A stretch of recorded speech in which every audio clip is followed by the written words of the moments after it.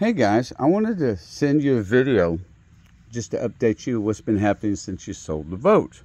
So, all right, a couple things. One, someone through the years kept replacing the impeller, but the housing actually got clogged up, and one time it gave me an overheat alarm, so I went and took it apart and it was clogged up. So I rebuilt this whole system in here, right? So that's done. And then back here, you can't see because now we have a trailer, right? And so I've done some modifications to the trailer. We got it set up, and I've got some guides to get us on here. But my wife couldn't see where the engine is because of this, so I put a backup camera on the boat, all right? And this got womped, so I've had this rebuilt. And if you remember, this was bent. This was completely folded over, and this hole wasn't here. Now, I got the boat with cavitation going on at 20.5 miles an hour.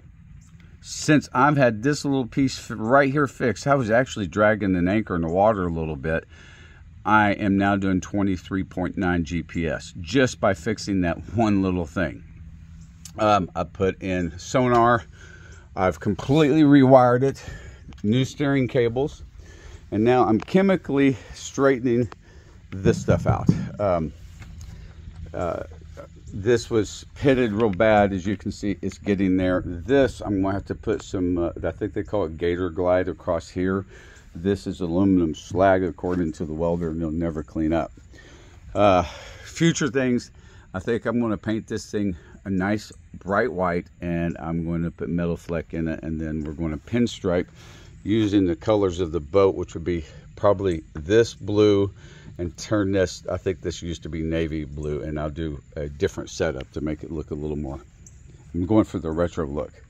Let's see, I put on new navigation lights. These headlights are so bright. It's $36 on Amazon, but it's so bright it would blow your mind. All right, this is an automatic winch system. So you take, and that's what was dragging when I was testing the speed. So you just set this over the side as you get close, and it's got a remote control up here on the helm, and you hit drop, it drops it, and then it lets out another 6-8 feet to get you to get your anchor at this angle so that it pulls. All right, now you'll see that the seats, I've spent a lot of man hours on these seats. I've got these things clean. Looks like a brand new boat. I wanted you guys to see this so you know that I'm taking good care of her. Our next thing that we have planned to do, one, I've got a weak spot in here, so I'm going to patch all this up, and up here I'm going to do a waterproofing agent, peel the carpet back, do a waterproofing agent, and then put it back down. And then I'm going to move this. This is that shut off, the switch valve for the tanks. I'm going to move that, and then I'm going to rebuild this into a different storage system, because we use these containers, and if I can put those there, and then we're actually going to turn that into a working bathroom. This is going to be used as our kitchen. It's already got stuff in there. I hang up all of my vests.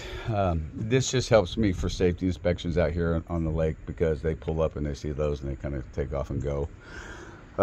This is going to be storage. I'm going to redo this, and then here I ordered a carbon fiber panel for switches. You'll see I've already put on, this is a new navigation system, so this will have all new stuff. Oh yeah, new horn. So I got that dressed up. This is for seeing the engine when you're loading it onto the trailer. Everything else is going good. My next thing, I'm not sure if I'm going to paint first, but I do want to clean up all this aluminum in here. I'm thinking about a carbon fiber, or what's called a symphony lighting program. It'll go up underneath all the seats, and it can look like traveling lights, kind of like a disco theme. And then this thing has been a godsend, this cover here. And I think that's it. You'll see carpets are nice and clean. So we're coming along.